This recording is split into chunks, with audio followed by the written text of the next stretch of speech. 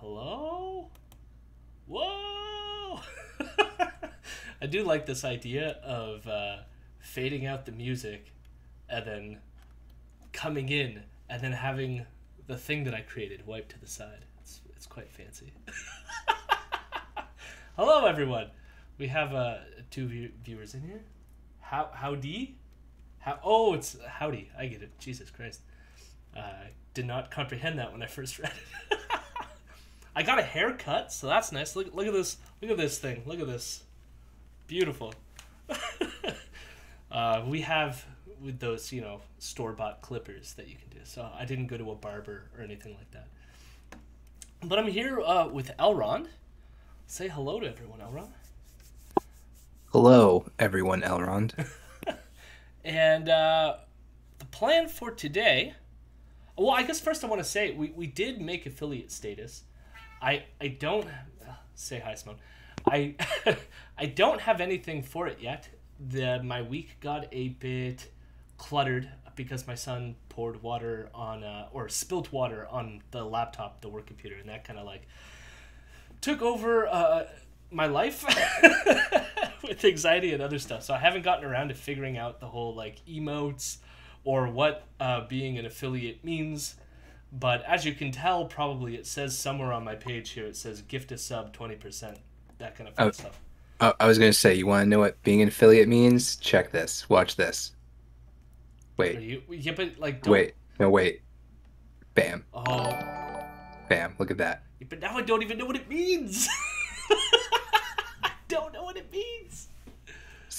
Yeah, subscription. It means that every time you go live, right, okay, I'm going to get notified.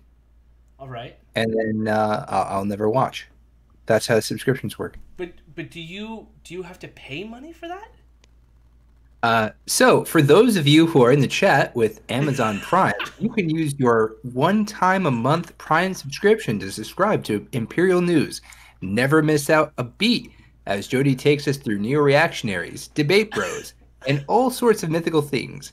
Use your subscribe with Prime now and get benefits such as no emotes. That's it. Well, I mean, the emotes will be coming, but what is so it says gift a sub 20% off. I don't know what any of that means. And isn't there tiers that people can buy into as well? I think there's ways that this monetizes your account. But I'm such a boomer with this stuff. I don't even know what the hell's going on. So anyway, my plan is tomorrow I will be researching all about it and hopefully have a couple emotes in case people wanted to subscribe. I do have the perfect Ezra face I know I want, and there's going to be probably Menzoid faces and fun stuff like that.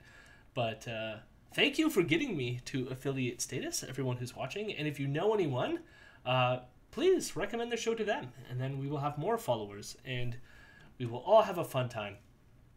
So my plan for today, in terms of content, I found this wonderful video. I haven't watched the whole thing. I skimmed it a bit. But apparently Rebel News is hiring. And so they created a kind of 4-minute advertisement, 4 to 5 minute advertisement, promoting their, or encouraging people to apply for jobs on their thing. So we're going to watch that and have a chuckle, hopefully. And then I have a video, because last Wednesday, the last time we did the Wednesday stream, we watched this video by some dude named Charlemagne, who was a neo-reactionary. And Charlemagne had this, he was talking about the trichotomy, which was a mish of traditionalism, economic conservatism, techno-capitalism, and what was the other third part? It was the traditionalism, the techno-capitalism, and then the ethnic nationalism stuff. And this created a trichotomy. I think the patriarchy came in with traditionalism. Vienna. And so while we were watching that, somebody in the chat recommended that we check out this person called Settler's Lament. And this is apparently someone in Canada who is also a neo-reactionary. And he released a fun video He released a fun video. So this is going to be interesting because he's criticizing Ben Shapiro's facts and logics argument, but he's doing it from a neo-reactionary perspective. And I'm very curious to see how that goes. I have not watched it. I will warn everyone in advance, though. Oh, hey, Famous Stars. I will warn everyone in advance, though. The guy's voice is pretty boring, so we'll have to try to, like, yuck it in between to give them some pep. Glad to see you got some good numbers tonight. Nice. Oh, yeah, 8 viewers. Look at that. I wasn't even paying attention. All right, so we're going to jump, and then we might check out some impeachment stuff. I haven't been paying attention all day today, so I don't know how the impeachment stuff went or any of that. But there might be some good content there, and if not, we'll just end it. I know Bad Praxis is streaming tonight, so we'll likely send some love off to them. Anyway, so let's go watch this Rebel News advertisement. I should share it with Elron in the chat here, and then we'll be good to go. So for those who don't know, I do a podcast, the Imperial News Podcast, and we cover Rebel News, which is a Canadian far-right outlet. And so every Friday is usually when I do Rebel content, but this one looked too delightful that I wanted to cover it now. And plus it's really short. So here we go. So I believe that over the last 10 months, Cheers. Rebel News, I mean, we've done more news than ever. We've got more videos a day than ever. In fact, we've set up a second YouTube channel just for little clips because we were overloading the main channel. You can find that on our YouTube page. Here's a look at it here. But we're doing more journalism than ever. As you know, over the last 10 months, we've hired new reporters, Tamara Ugolini, Drea Humphrey, Andrew Chapados is now. So we have more talent producing more content than ever. Lincoln J did his first video. But I didn't even hear what he said there. This is someone I've never heard before. But I think that... Wait, Lincoln Jaden? So we have more talent producing more content than ever. Lincoln J did his first video. Lincoln J. I don't know who that person is, but I apparently he did new think that content. in terms of the measurement of our efforts and our spending of our budget, we are actually a civil liberties group first. In one terrifying month, we recently spent $189,000 on lawyers when you're literally representing 1,000 or more people. So this is where things get really confusing in terms of what they're doing as a company. Because earlier, during, like when the pandemic first started, he made a big scene about how Rebel News was going to go under because of the restrictions and stuff like this due to COVID. Or not go under, but like he fear-mongered about that, about like he doesn't know about how well the business is going to do as this virus sort of like gets unleashed on the public. And he did that to try to use it as like a marketing opportunity to get donations from his fans or whatever. And then it was like really clearly like a few months after that, he hired all this staff in the summer of 2020, which are some of the people that he just listed out there as people who just newly joined his team. So, and we're going to get to it, I think, later in this video, but like around Christmas time, they also put out a statement saying they couldn't pay their mortgage. Like somehow the bank like recalled a loan and they had to pay it right away. And so they needed to raise $380,000 and petition their audience to pay their rent, basically. And then on top of that, he's fighting a constitutional challenge after he broke third-party election election rules. So he violated third-party election rules in Canada, which is that you can't like advertise for a political party during a political election unless you register as a third-party advertiser. And they didn't do that, and they had signs comparing Justin Trudeau to Tony Soprano, basically. And those were like put all like they created yard signs so that during an election, when other people had yard signs for all the other campaigns, people would have their Libranos, Trudeau's, Tony Soprano signs, right?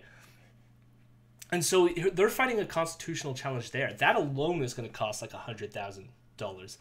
Then they're fighting a constitutional challenge in Saskatchewan to remove the lockdown restrictions in Saskatchewan. So they planned a speaking event with somebody named Patrick Moore and it was before the lockdowns came into place.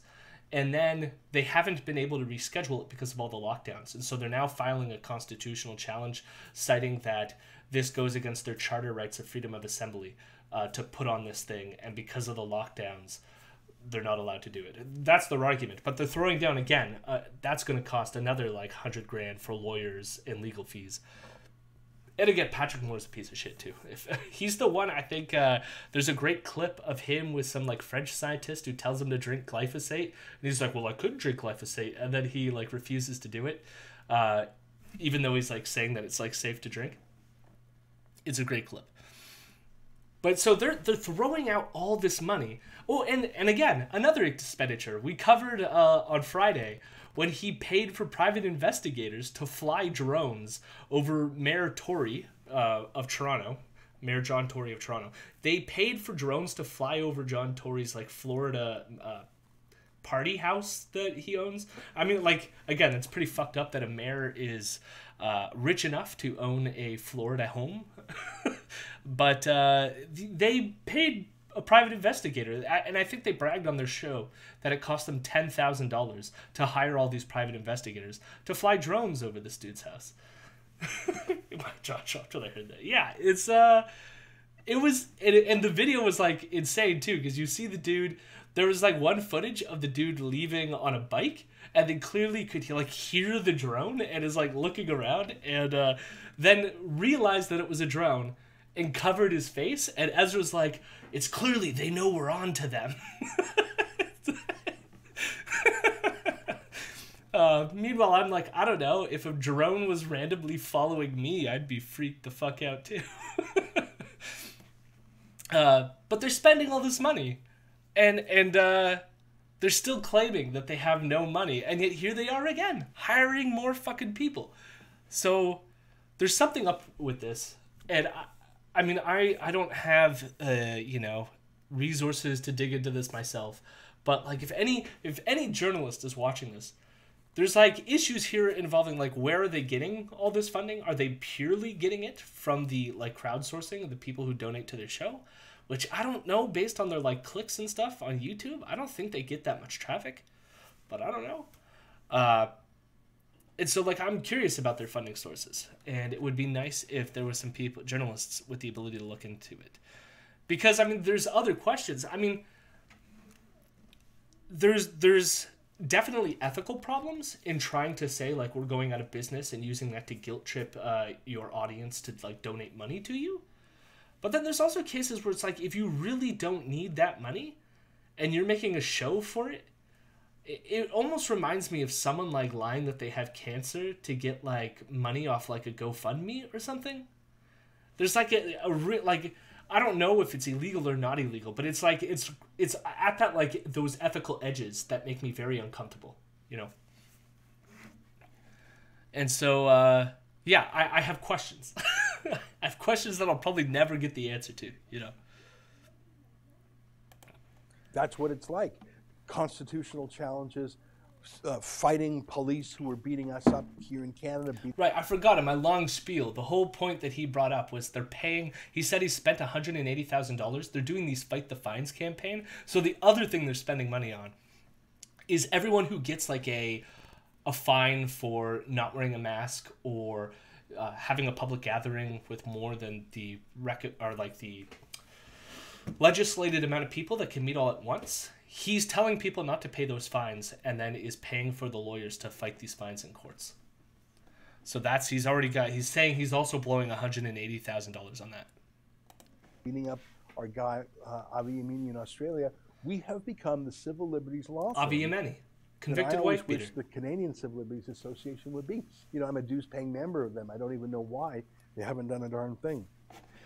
But there's so much work to do and so many things. I think the Rebel, paradoxically, or maybe it's not a paradox at all, we have had our most important year yet. That's not a paradox. It's actually easy to understand. And so we're hiring. Can I draw your attention to this page? I don't know if you've ever looked, but Rebel News Today. I mean, isn't there... Oh, hell yeah. Yeah. I know. I do want to point out, of course, they're going to have an intern position. Of course, because God forbid you actually pay people for their fucking work. Hold on. Maybe it's a paid internship. We should learn Okay, some all more. right. Maybe they're gonna offer a cool Do $5 an hour do or the whatever research. you can get away with. Go to the website. What do we? It's Rebel Let's do it. Careers. Rebel News. .com/careers. Here's There was something you Let's said learn 2 some- seconds ago, though. 1 second. And so we're hiring. Can I draw your Oh, he was talking about how this was like his greatest year. His greatest year of all time, right? And there's like some... I mean, I doubt it. I think that they were way bigger, I think, in the lead up to 2016 during Trump's election. I mean, that's when they had Lauren Southern, Faith Goldie, Gavin McInnes, which were all like huge draws to Rebel News. And if you go back and you look at like old Gavin McInnes videos, like they're killing it in the numbers. And his never cracked like 100,000, like ever. I wouldn't say ever. There's a few of them, like the Chinese Files or whatever, which got up to 200,000. But even then, like, that's nothing compared to what Gavin McInnes was drawing in. And for those who don't know, Gavin McInnes, creator of the Proud Boys, got his start on Rebel News. So we can officially say that Rebel News was the birthplace of a terrorist organization. Hooray! That's not a factually inaccurate statement, so Not anymore. Not in can't Canada. sue you for that. Can't sue you for that one. And for those of you looking for an internship, according to Ezra, compensation will be provided at a modest rate. So there you go. Free coffee. A modest rate. Free coffee for 40 hours. They want about 500 words for like 5 separate questions, including the application. Like, why do you want to work for Rebel News? What is the largest issue facing the average Canadian? Who is your favorite historical figure? Robert E. Lee. How do you get your news? Describe one opinion you have that almost everyone else disagrees with. Wait, did they seriously ask you a question about Robert E. Lee, or did you sneak that in? Oh, I snuck that in now. God damn it. Don't sue me, Ezra. I'm just offering an example. As an example, you could choose Robert E. Lee, You're not saying you have to, but, it's an idea. I was hoping so much that Robert E. Lee was one of the fucking examples. Jesus Christ. Yes, and, like, part of me, I'm almost certain that Ezra knows who I am because he blocked my Imperial News account and my personal Twitter, which I don't use anymore, but I was going to save it as a backup anyways.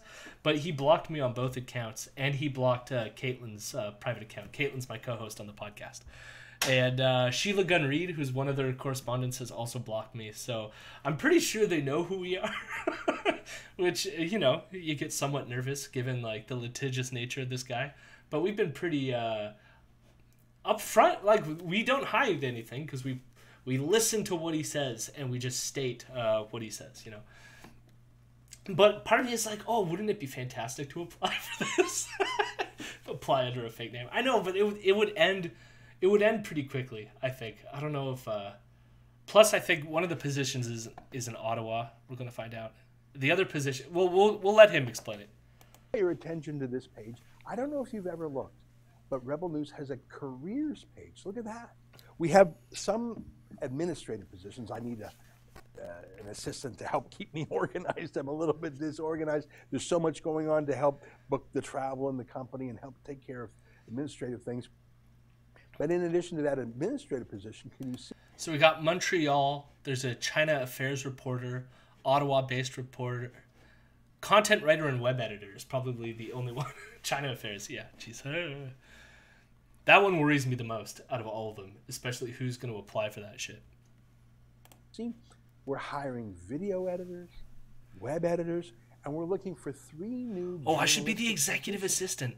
I think I've told you that before, but I want to bring to your attention rebelnews.com/careers, where you can see all the openings, including in terms of on-camera journalists. We're looking for someone to cover Parliament in Ottawa. Now, we've been looking for that for a couple months, but we haven't filled it yet. I wonder how much of that is just like no one's like... There's going to be a combination of like no decent person is going to apply for this position. But I think like there's probably people who have applied for it that you could clearly tell were not the types of people you want you want to have that job. Like there's an element in which it reminds me of like them going to like a lot of these anti-mask rallies and clearly like wanting to grift off them, but like you know some of the types of people that show up to this thing could never hold the job as adequately as some of the people on the Rebel staff do, right? Not to say that the Rebel staff have talent, but they're not like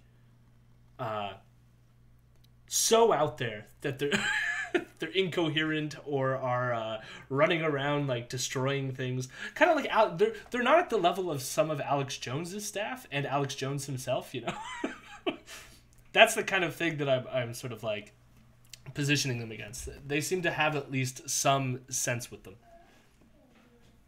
They might poach some reporters from InfoWars. I'm pretty sure he's been trying to get a job at InfoWars, which is why Ezra's been on their show several times within the past year. We're looking for someone in Quebec who would know French and English. They would do their reporting in English, but I would want them to know French so they can talk to the other half, you know, read the French papers, etc. And you see there, we're looking for someone to be our China affairs correspondent. So they don't have to be Chinese Canadian, but it would probably help if they know the Chinese community and can read Chinese, because I want this position to... The position will also be an advocate for democracy in China and defender of the people who are persecuted by the CCP. What the hell? Such as Hong Kong democracy activists and ethnic and religious minorities both abroad and in Canada. Duties will include monitoring China's influence in Canada, including Chinese language news media in Canada, in Canadian universities, and other targets of CCP influence. I also love just like the very Western idea of like Chinese. Do you know Chinese? Yeah. Not like Mandarin, Yeah. not like Cantonese. But yeah, Not because like it just any says of the fluency in Chinese Chinese language.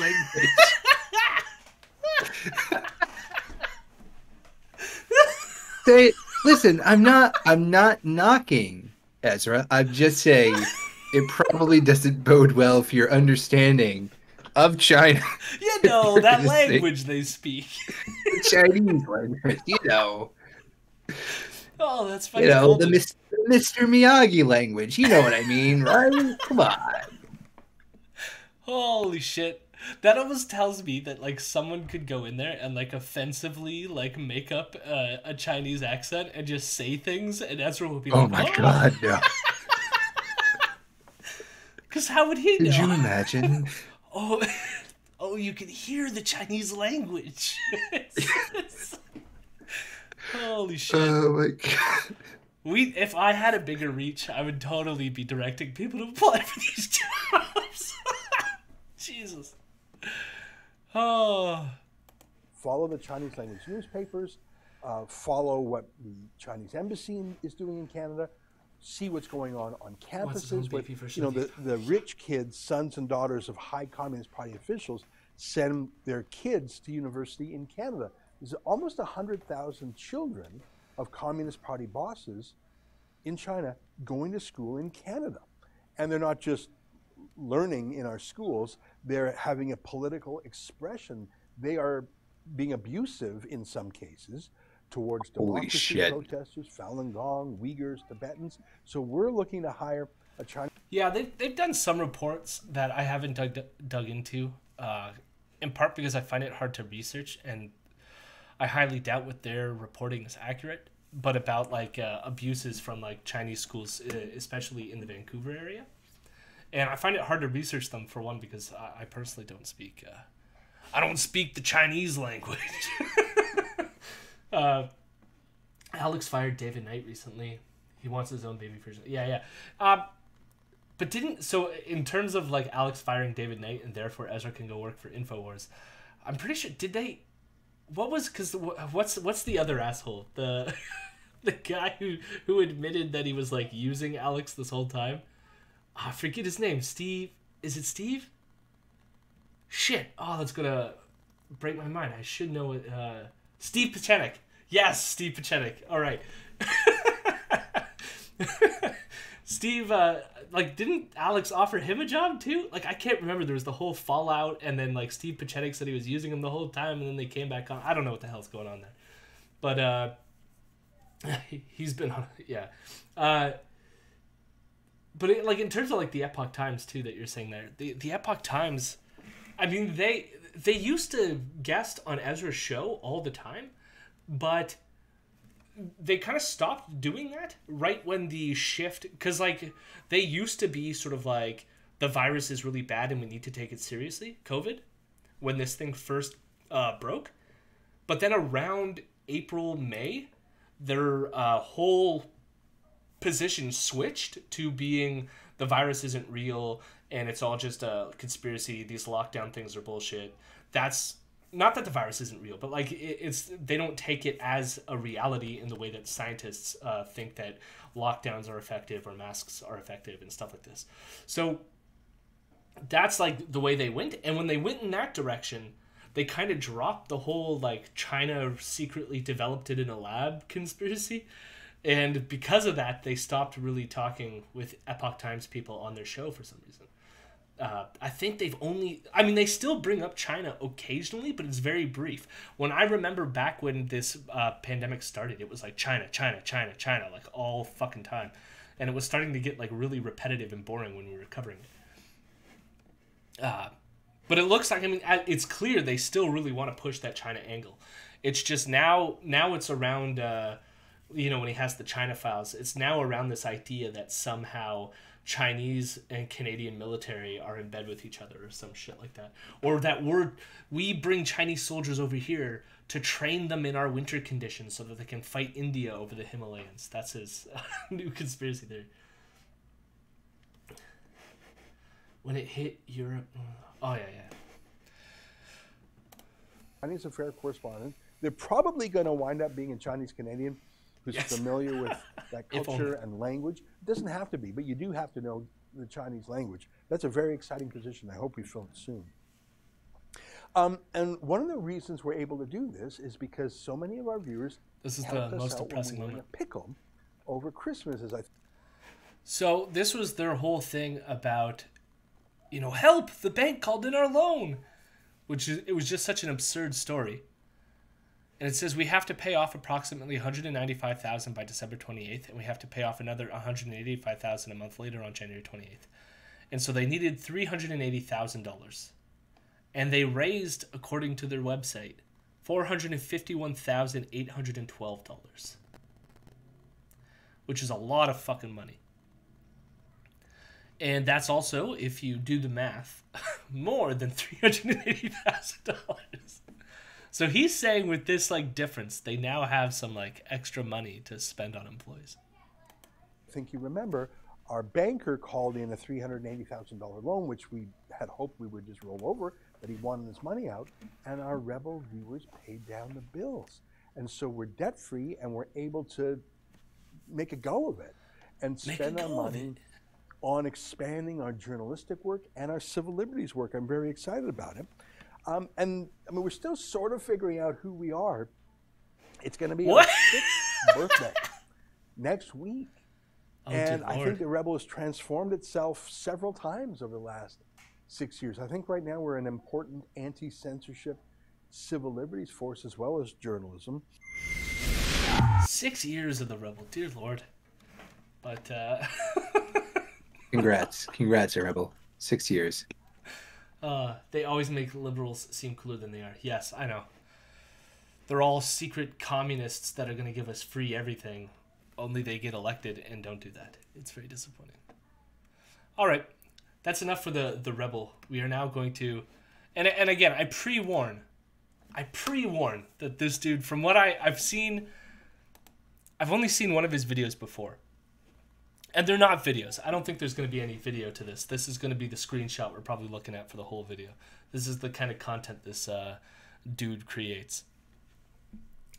This, the only other video I watched of this guy is he did a video addressing Vosh, who was addressing Elliot Page coming out as trans.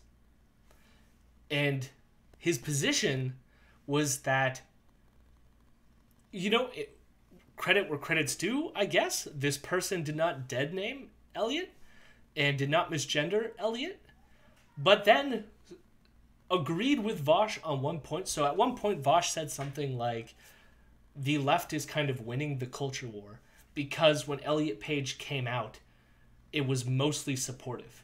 Like all the news coverage, most of the people talking about it.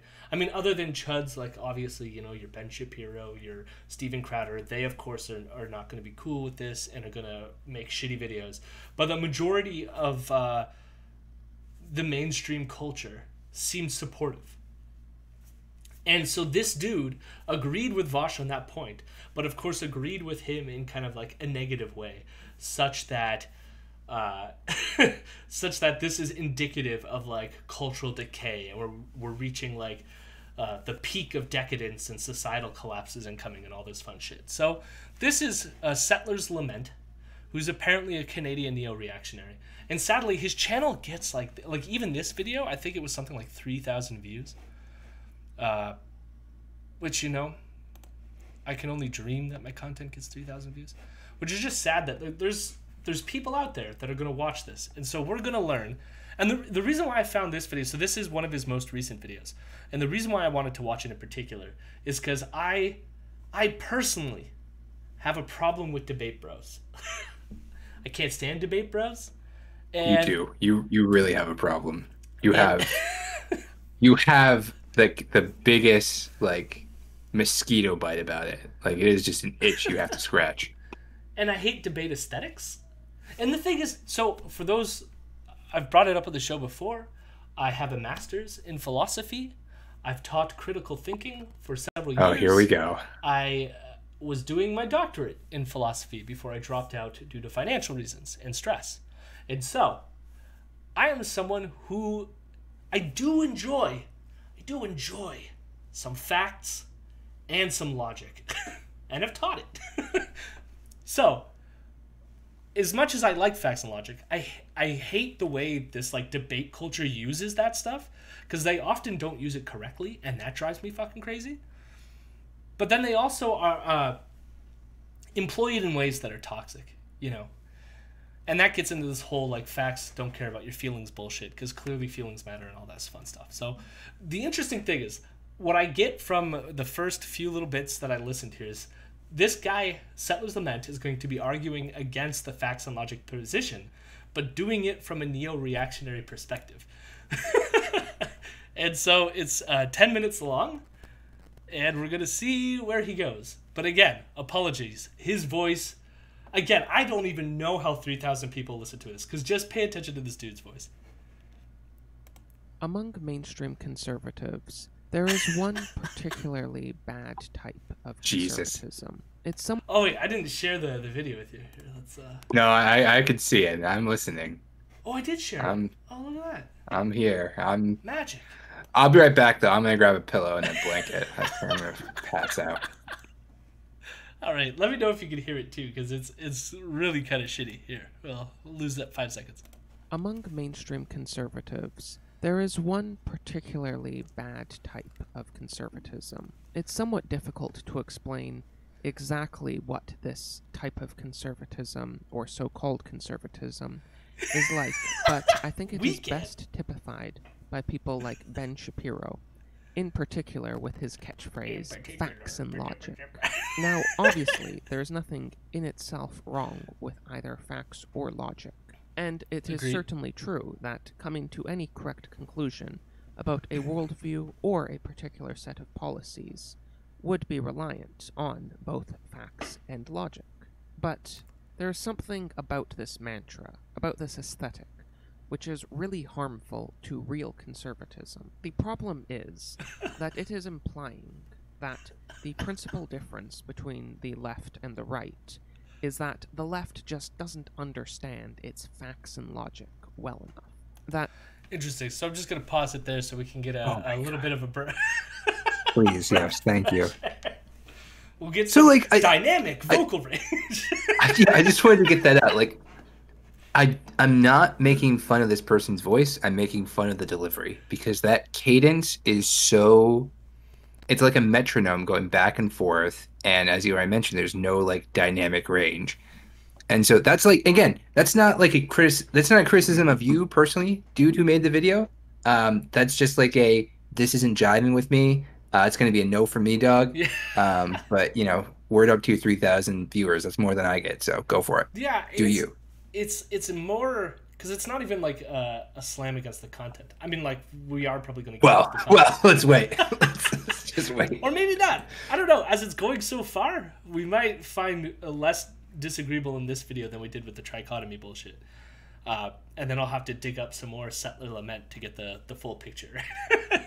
But it's like, if you want to grow an audience, you at least have to be like emotive or express. I mean, this is like the whole reason why this like facts and bullshit is like stupid too. Because even Ben Shapiro, even though Siegelbaum is like, honestly, is this person's better than Shapiro. I don't know. Even Shapiro, even though he has the like nasally delivery, it still is on an emotional range, you know. And that's the emotional range, and that gets him excited, right? Which is different than this guy who's just like, I've written this script and I'm now reading it for my YouTube audience, and I gotta sound like an academic where I'm boring and very, you know. And so it's like, I mean, I don't want to be giving this person pointers either, but like, add some emotional range. God damn. Stimulate me at least a little bit, you know.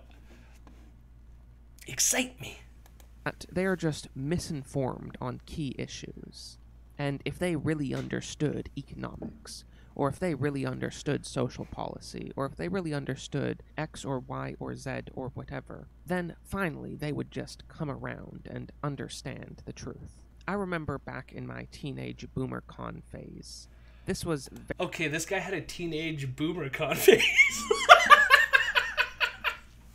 Jesus Christ. All right. Fair enough. I mean, we've all had that. You know, when I was a teenager, I also told kids to get off my lawn and that women shouldn't own property. We've all been through that phase. I get it. And then I misled the public to go bomb Iraq. I don't like boomers. That's not funny. That's not a funny joke. Well, Cut that from the pod. Well, it's the connection between, like, it's not just boomer, right? Like, what you were saying is a very boomer thing, but he's connecting it with it, like, it has that like neocon. Right? I had a Dick Cheney phase. Yeah. Too bad.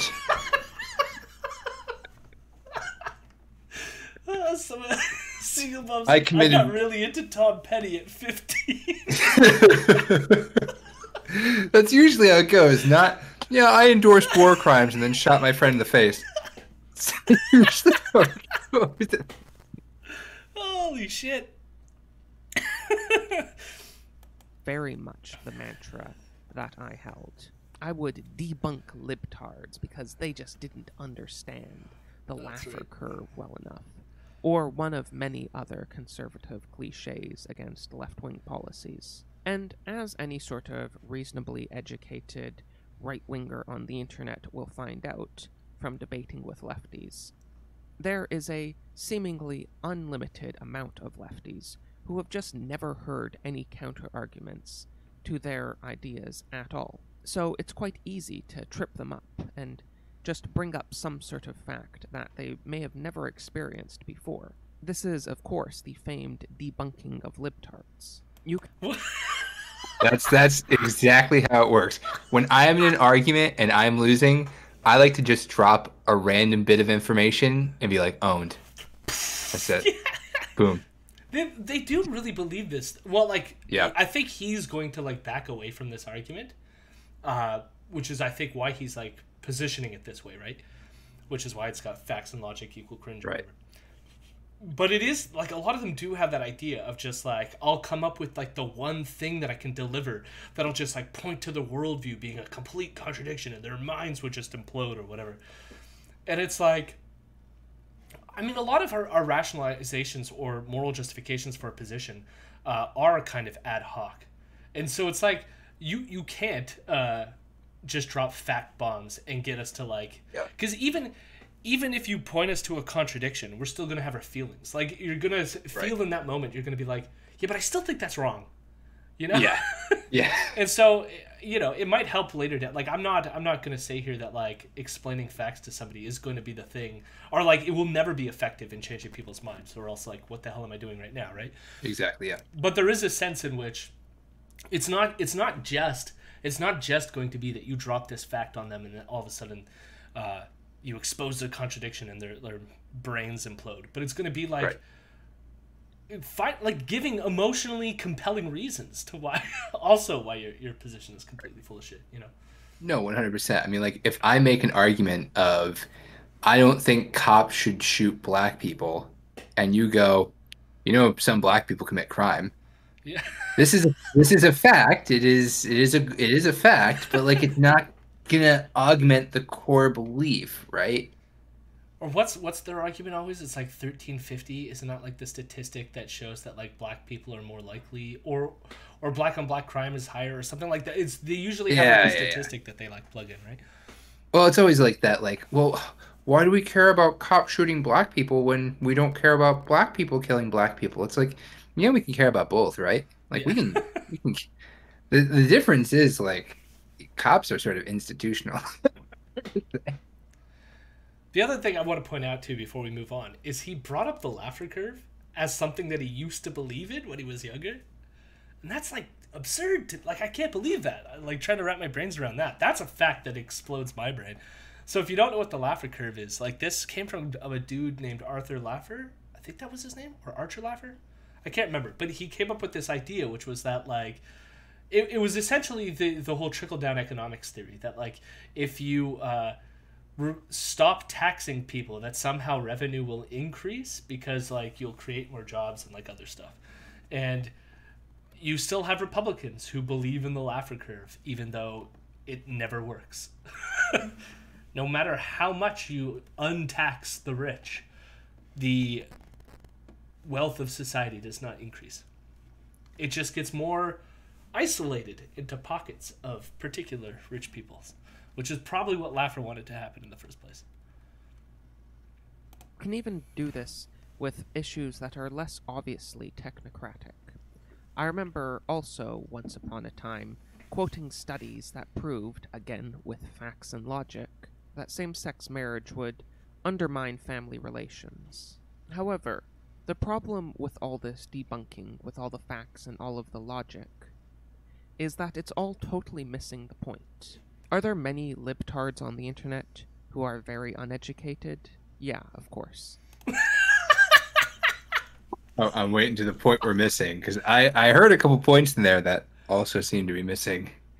Oh yeah, like, the funny thing is he's dropping all these hints that he believes a lot of, like, not cool and not correct view. Like, what did he say there? That somehow, like, gay marriage was going to destroy society? No, he has studies that demonstrate that gay marriage will harm society. Well, and as we look around at the world we live in, you know, if you think about it, honestly, though, Trump came after gay marriage. I was just going to make that joke. Therefore, I'm pretty sure. Listen, we're all riding with Biden now, though, so it's all good, right? But arguably, none of that had to do with gay marriage, but Jesus Christ. And for that matter, there are many conservatards that are also very uneducated, and who you can trip up quite easily, too. The fundamental disagreement between left-wingers and right-wingers on, say, an issue like same-sex marriage is not some sort of technocratic issue of how this will affect the nuclear family more broadly, about how this will affect marriage rates or family formation. And the disagreement is also certainly not based on the utilitarian benefits that one can demonstrate from good family formation. It's not about average rates of poverty or crime or drug use or any of these things that conservatives will often cite. And perhaps citing all those things can be useful. Sometimes they can make people change their minds, I'm sure. However, all that citing those things really matter is if they can get down to the fundamental principles. Because the fundamental principle difference on an issue like that is that left-wingers just don't care that much about traditional family structures. So, okay. All right. We agree. There we go. It took a while, but we got there. I made this comment on our last video when we were like dealing with the trichotomy, which is that like this is always the thing that annoys me with neo-reactionary content, is they take for granted certain things like that, you know, traditional marriage, as he's putting it, is something that like holds society together and is like this net good, or like all the arguments that he's saying here aren't really effective, right? And he's saying they're not effective because, like, you know, people like us disagree that traditional families are important, right? Traditional in his sense of the term. And so it's like, no matter, like, it's one of those things where it's like, even if you threw facts and logic at me, like, in some sense, or like show that, like I don't know, just create any statistic that shows like a negativity that comes from something, and I could still go, yeah, I would still want the thing provided that negativity, because at the end of the day, I think it's actually better for society that people get to be with whoever they want, you know, or, you know, and that's just like going to be a moral argument, and usually rest on certain, like, not just intuitions, but like arguments that build up from my intuitions about those moral positions, you know. But they never justify their positions. It's just traditional marriage is good. It is good. It's like, okay, good for you. Yeah. No, it is. No. Get out of my society. Or traditional views of sexual morality. The fundamental question Bone is, whoever you want, how is it good with for consent. society to be organized? Not good in a scientific sense. Not good in the sense that can be demonstrated by some social science papers. Here we go. But rather good in a moral sense. Okay. Good in a sense that simply cannot be demonstrated scientifically. True. What has gotten me thinking about this topic recently is I read through... I will, before he goes on here, I do agree with him on this point, and you're going to get like a lot of atheists in the Sam Harris vein that would push back against this, which is that somehow like science can figure out morality, or science plays some role in morality. And I'm not saying that you need religion or some immaterial or idealistic or something that transcends human beings in a more metaphysical sense to ground morality. I don't think you need that. But I do agree that it's not quite scientific. Like, it might involve factual things, but it doesn't mean that that is what justifies your moral positions. I think that comes from a different set of reasoning skills. Moral reasoning. I mean, like, yeah, no, like, if you publish a scientific paper showing that if you murdered every other baby that was born, that would produce a less violent society, that doesn't mean that we should then murder every other child, right? Like, and like, you don't need to be such a follow the cult of scientism that hard, right?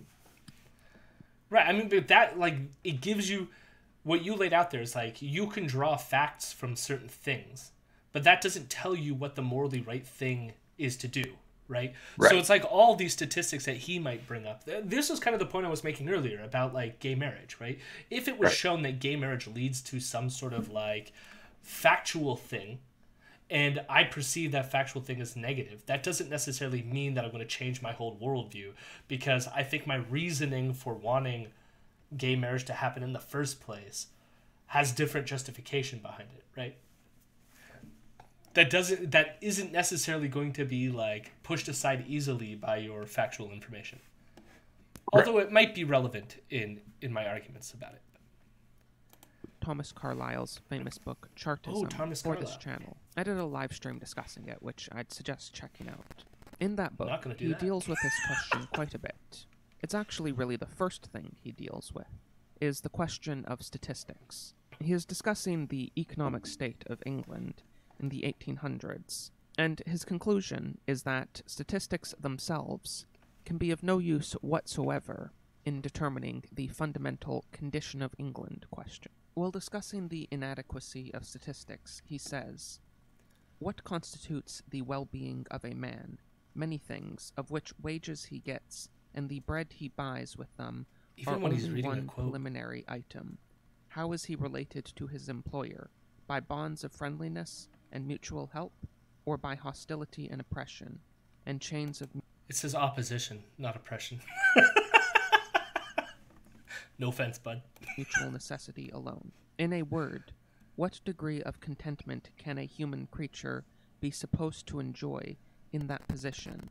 With hunger preying on him, his contentment is likely to be small. This is the fundamental problem with statistics and facts and studies, that all of these things cannot ascertain in themselves what is the good life, what is the good way to organize society, what is the good way to organize an economy. Carlyle also discusses the inadequacy of statistics in one other sense. He discusses how it is always possible for there to be one other number missing, one other important fact that, if that fact was included, would change the picture totally. It is impossible to always include all facts in any given analysis, and it's never really possible to know which Jesus ones Christ. are the ones that are really relevant to the question at hand. And this is very true. There's a severe over-reliance on quote-unquote science in modern societies, because even on the issues that... I mean, I feel like we explained this a lot better. And A lot quicker, too. Explained it really well and really quick. And I imagine a more enjoyable manner. A very expressive manner. All this dude needs is a couple of lessons in theater or something, you know. Project your voice. Yeah, do you want to do that too? Yes. Speaking of which, God. Nick's in the chat. Hello, Nick. How do Nick? How do I make you a mod again? Or are you are using your moderated account? Okay, cool. Cool. Oh God, it's another weird behind a historic figure. Yes, it's one of these people. could fairly be described as being technocratic. The decisions still need to be made with imperfect data. But that issue with statistics, the issue of the limited knowledge that we can ever have over any particular issue, is nowhere near as important as the greater issue of statistics just not being particularly relevant to moral questions. Okay. There are really countless examples on this that I could give. I suppose one more good one is the issue of abortion. Left-wingers will often argue that really their policies are what's effective at reducing abortion rates, and they will also mention all of the good benefits that come with legal abortion. False. You know what I argue from? Bodily autonomy. Which is a moral position. It's not just like, I do agree there's going to be some people out there that will point to, but usually it's used as a sort of like counter argument, which is like even if you don't accept my bodily autonomy argument, which most people have, they'll say something like, even if you don't accept that, at least accept the fact that if you make this thing illegal, more women are going to be harmed because they seek out abortion anyways, etc., etc. Like, so usually they'll make those factual arguments when the appeal to women's bodily autonomy is not met by the person, right? So it's not like, and there's going to be, I almost guarantee there's probably going to be people out there that aren't well versed in certain philosophical discourses, or who haven't fully thought out their moral positions, and therefore aren't going to make a bodily autonomy argument when they're talking about a woman's right to choose what happens to their body, you know. But like, that being said, like, of course some people will engage in arguments beyond that, but that doesn't mean like we don't have other arguments. He's making it sound like all the liberals sit around and they have this one argument for abortion, but they're wrong because statistics are completely irrelevant to anything ever, which I actually think is not the point that we're making, because clearly statistics do matter. You know, I never know where I want to land in terms of, you know, here's the thing is, I wrote my master's thesis on a very moral related subject, and I kind of am a moral pluralist. And what that means is, typically when you talk about moral philosophy, there's three sort of like main schools. There's usually the sort of like virtue theory stuff, which comes out of like Aristotelian ethics. Then there's the kind of like deontological position, which comes out of like a Kantian perspective. And then there's the utilitarian, which is like Bentham, Mill, and all that fun stuff, right? Those are usually like the three predominant sort of like schools of ethics that other schools have sort of like branched out of and whatnot, right? And I'm completely bastardizing it right now. I realize that. But the thing is, so you often get people who like, I'm a utilitarian, or I'm a deontologist, or I'm a virtue ethicist. And I don't think any of those has like dominion over the other, because I don't think we have come up in humanity, or like human beings studying ethics. I don't think we have come up with a complete, consistent, coherent ethical system.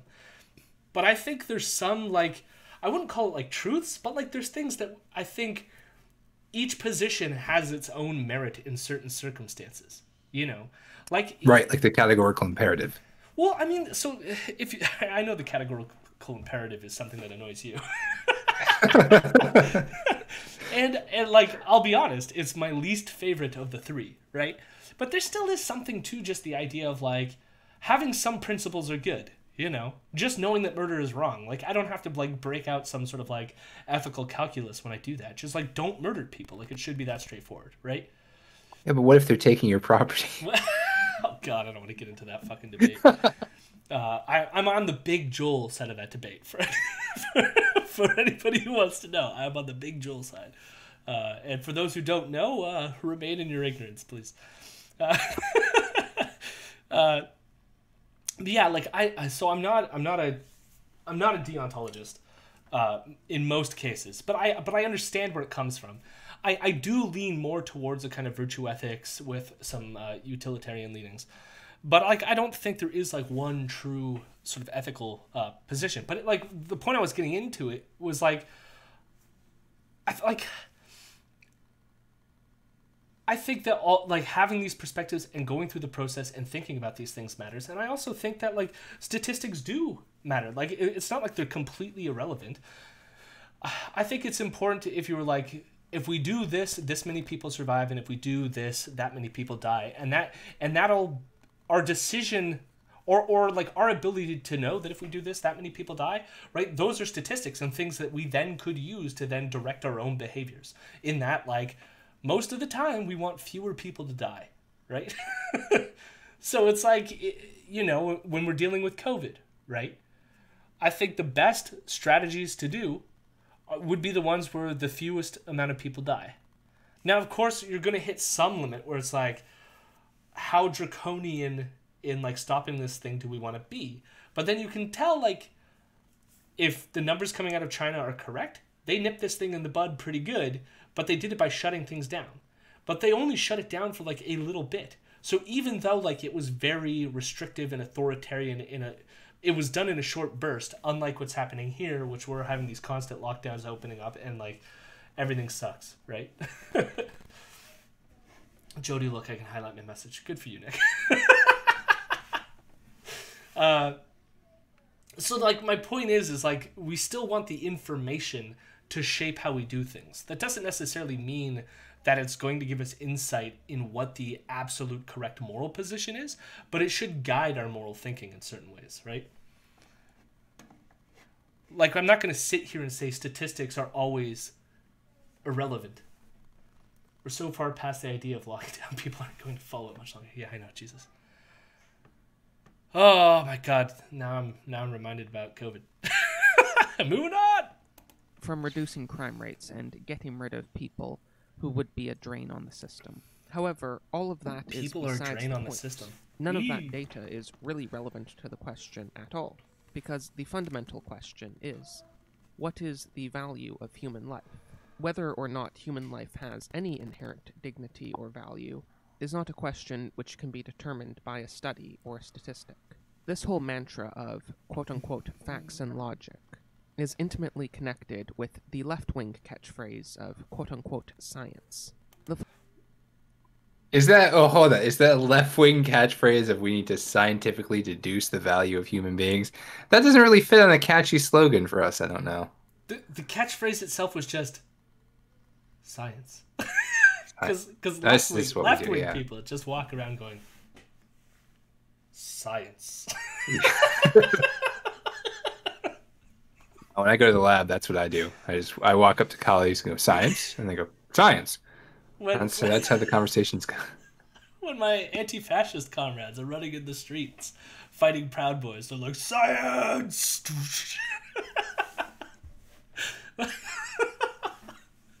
Oh shit. Beautiful. I feel like he said something there 2 seconds ago. I got distracted by the science quote. There was something else stupid he said. What is the value of human life? Oh, Not okay. human life has. No, but because like, again, he's.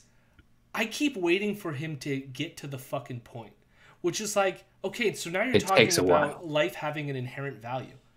What does that mean? Where does it get its inherent? Like, I kind of like know because I listen to a bunch of this shit. I kind of feel like I know where he's going, but like, why doesn't he get to that point? Where does this inherent value come from that you think that human beings have, such that abortion would be wrong? You know, and it's almost like I feel, and this is the same thing with the trichotomy bullshit. Underlying all of this is Catholicism, but they never just come out and be like, I'm a Catholic No. and I believe it just because. Like, Yeah. if they just fucking said that, I would be like, okay, cool, you're a Catholic who wants to go back to feudalism. I get it. Why don't you just God like... did it. Why don't you just constantly like frame all your discussions that way and go, look, I like feudalism. And then we'd be like, okay, we know where you're at. Cool. The left, famously uncritical of science. Gotta hit that 10-minute marker. Jesus. Any inherent dignity or value is not a question which can be determined by a study or a statistic.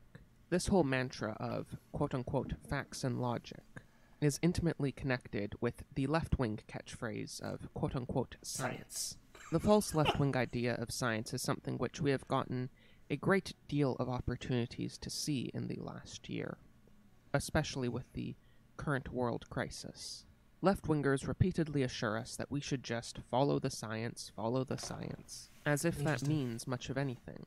As Carlyle pointed out, I'm sure that I could point to many different inadequacies with how the current world crisis has been measured. But again, that does not get to the real problem. The problem that there's no such thing as a scientific answer to what the best government policy is on any topic.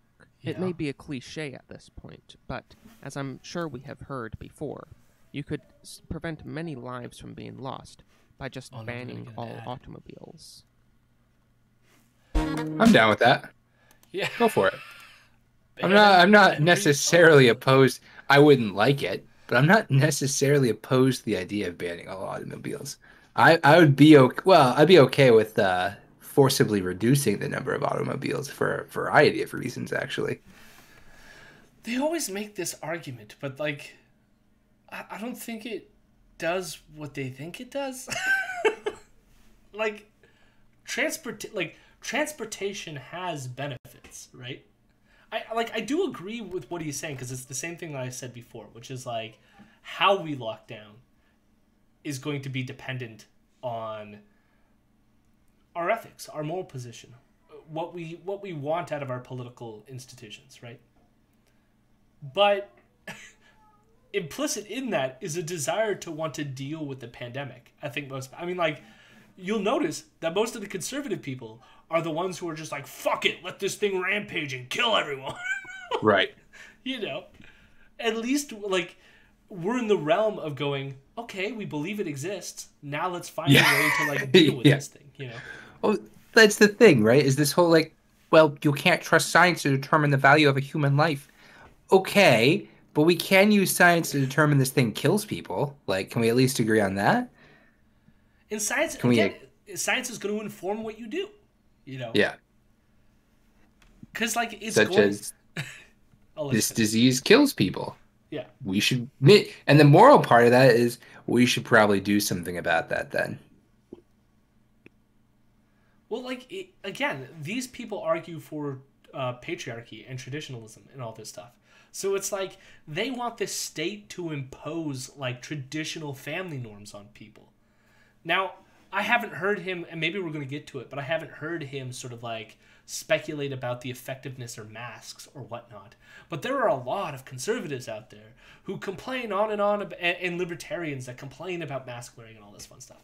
And I realize that neo-reactionaries are not libertarians, right? But there can be overlaps in all these like right-wing positions, right? But still, it's like I've yet. There's very few, I think, left-wing people that I've seen actually deny the data on this virus. It's usually, I mean, if they're going to, like, even the people that I remember, like, before, who got sort of, and I've speculated, I'm sort of all over the place with this point, but I've speculated on this before, which is that there were certain people who were sort of lumped in by like skeptic communities as being more left-wing, who believed in kind of like crunchy environmentalist stuff that it isn't real, like being completely anti-GMO when you fully understand the science behind genetically modified foods. They're not like inherently worse for you or something. They don't like contain magical properties, right? But this was perceived as being like a left-wing position because I guess most right-wingers were not pro-environment, and this seemed like a pro-environment like movement, right? But really it was like a libertarian sort of position. And all these like Instagram influencers, right? Their main argument was like sticking foreign substances like within yourself. And you'll notice like this gets to a lot of like purity shit with like fascism, right? The idea that like you're polluting your body by ingesting like evil foods or like bad foods. And like part of that is like that's why Hitler was like vegetarian, right? Like there was elements of that. I'm not saying I am also, well, I'm a pescatarian now, but I was vegan for 10 years. So and I did so for non-pure like purity based reasons. But like my main contention with a lot of vegans was that their reasons for being vegan were not always the like ethical reasons or the environmental reasons, but all had to do with like this sense of like purity, that like I'm eating my juice cleanses and that somehow is gonna like cleanse me, remove the magical toxins from me, right? And like people in the skeptic community perceive these people as left wing, but they were all the people who jumped ship and became Trump supporters, became QAnon believers. Like, go on Instagram. The same people who are talking about chakras don't believe this virus exists, support Donald Trump, and worship QAnon. So it's like, were they left-wing? Yeah. I don't know. If I was still in academia and doing psychological work, I might have investigated that question.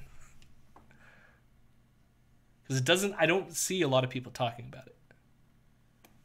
The idea that governance is a science, and that the right experts just need to be put in charge, is an idea that has been at the heart of modern progressivism. Simultaneously, progressives have demanded the increasing democratization, quote-unquote, of society, while also demanding that power be increasingly placed in the hands of experts who are anything but democratic. But, okay, I did start off this video by... Is he trying to say there's like a contradiction? Like, I guess he's saying that like people on our side both want things to be more democratic, but then also want a technocracy? Because I don't think that's true. I don't know what... I mean, this sounds like more of the sort of conservative, don't listen to the experts. You can be an expert. Just democratize your opinions. Now, granted, like, I think there's something wrong. Don't grant that. Don't give him that. I respect experts. I just don't think that... I think the problem is when you have a society that's completely turned into sort of like an Ayn Randian technocratic society run by like Elon Musk people, right? Which I think is like what most people envision when they say that, right? And the thing is like, this isn't a negative against expertise, but like a lot of experts will disagree, and so there needs to be room. Like, you don't want like an expert dictatorship, whatever the fuck that would be, right? But you would want some like even democratic procedures within these organizations to allow, I think, for better decision making, right? When you have like expert consensus, right? It shouldn't just rely on a single expert or something like this, right? That's sure. No, I agree with that. Like, you don't want this like philosopher king who got famous for, stealing, silicon from Brazil and then made a car to somehow think that they can run a government, right? You don't want that.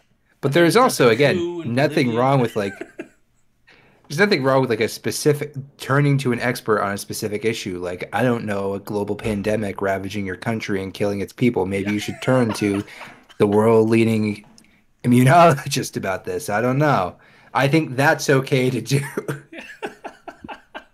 Right. I mean, like, he hasn't outright said it, but like, there's an element here which it sounds like he's saying like, "Oh, these experts want to tell us what to do," but it's like a lot of these experts, when it comes to like policy, they're not dictating policy. Like what Dr. Fauci was doing in the States, for example, even when Trump was in charge, was basically going based on the evidence that we have and the scientists that we communicate with. Here's a bunch of things that you can do, some possibilities. And like what they did was, Trump would make a decision and then they would say like how people should behave given what Trump did, right? Like, because like for them, it was just like, they know it's not their place to actually make the decision, but they're like there with the expertise to like help fill things in, right? And give you options. It's just sad that at the beginning of this thing, we had Cheeto in charge. Cheeto. I was gonna use another like, I don't think of it as ableist, but like more demeaning language. Talking about Ben Shapiro, is it even really fair to lay any of this blame at his feet? In one sense, it may seem quite unfair. He has, in fact, of course, spoken out many times against at least some of the things that I've talked about here. And I don't mean the policies. I mean these very left-wing mantras that I am alleging are a result of the facts and logic mentality. He has certainly spoken out against the idea that society should be run by quote-unquote science or experts. I certainly do not think Ben Shapiro represents anything that can authentically be called conservatism. He even sometimes refers to himself as a libertarian. But just because I don't think he's really conservative does not mean that it's fair to say that he represents all of the left in its mainstream form. But he's calling Ben Shapiro a lefty. Or at least, like, liberal? The fuck is going on here? Yeah, I can't say I know. Jesus Christ. I mean, their whole sense of political spectrums are so messed up. Like, even Vienna in the chat here was saying, like, liberalism and technocracy have a lot of overlap, so I guess when you think liberalism is left-wing, you get this take. Yeah, I mean, like, there's so much blending going on here with, like, political ideologies that it's hard to, like, pin these guys in what they're saying. But I guess for them, right, like, anything outside of this, like, worldview where, like, you have tradition and ethno-nationalism and all the dictator daddy figure, anything outside of that is left-wing, Maybe like on the triangle, everything goes to the left point. The issue that I'm trying to point out here is not that Ben Shapiro agrees with the left on everything. That is certainly not the case. What I am trying to point out here are the consequences of his ideas, and more importantly, the consequences of his aesthetic. He may very well condemn some of the conclusions of the left, but it is his very own aesthetic, and the aesthetic of many so-called conservatives that have come before him, that help fuel the conclusions that the left have come to. Thanks for watching. What? Please donate to my subscribe What star. the literal fuck has just happened? Why do you have a Patreon? Why do you have patrons for that? What? How did we get here? It was a leftist aesthetic? All because he says How did facts we and get logic. here? How did we get here? Just like the conclusion of this video, right, is that Ben Shapiro makes leftist arguments. Well, he doesn't make leftist arguments. He uses the aesthetic of leftism He uses the aesthetic of leftism. by using facts and logic, or like having that as his like debate persona. Ben Shapiro is like a leftist, is the conclusion of this. Sort of. That's the entire conclusion. Don't sort of me. But, That like, is the I wanna- conclusion that you but have to again, come to. It like they never like explain like why this matters, right? Like so like a good way. Listen, I've graded a lot of papers in my life. Now we A get what good- this is about. A Here we good way go. to go in essay structure would be like, here's here's the thing that I talked about. Look, as Ben Shapiro represents a left aesthetic. Cool. Like, maybe that's true. Like, maybe I could maybe agree there was parts of that in here leading to that sort of position. But now that you got to that position, like, look, I made these comparisons. Ben Shapiro has this left aesthetic. Then the final conclusion needs to be, why does this matter? Well, like, is it bad that he has a left aesthetic? And then the question is, why is that bad? You know what I mean? And, like, lead to some sort of conclusion such that I can go, oh, you made an argument. Because really this is like, this is just him saying there's this thing called facts and logic. It's the lefties that tend to use this thing. Ben Shapiro has that aesthetic. Yeah. Cool. What a dumb fucking video. 3,000 people have watched this. Jesus. Oh. I try to get dumb out of my vocabulary, but sometimes, same with crazy. Both of those words, these people just drive it out of me. So I apologize to anyone that bugs. Oh my god. Well, we're at 1:30, or like an hour 30. I was thinking the next thing we could do is do some impeachment stuff, but at the same time, I don't even know what the hell happened today. I didn't know if there would like be any like clips, like someone would like summarize, because there was some of that yesterday. I don't know if you watched any of the impeachment stuff yesterday. No, I've tried to just say, this man isn't my president anymore. Therefore, I can just space the hell out of whatever the hell he's doing with his life, and I've really enjoyed it. Yeah, I mean, I agree. I mean, there was like some wonderful moments yesterday, because I guess Trump's lawyers clearly are phoning it in. Well, I heard about that. That was fun, hilarious. Yeah. And one of the lawyers is like, I'm a country town lawyer. Now, Your Honor, I ain't no big city lawyer, but it's like, senators are a long tradition. Everybody's like, I'm the senator from Delaware, or I'm the senator from over here. It's like, what the fuck are you talking about? So there was some of that yesterday that was fun. The only thing else I remember from yesterday as well was they had the Senator Rankin gave a pretty like heartbreaking speech, because I guess his daughter was with him the day the attack took place. Okay. And he's the one who's like leading, I guess, in charge of the Democrats' like impeachment argument. I don't know what the hell to call it. And there's like a name for it. He's like the lead person on like presenting the articles of impeachment to the senators.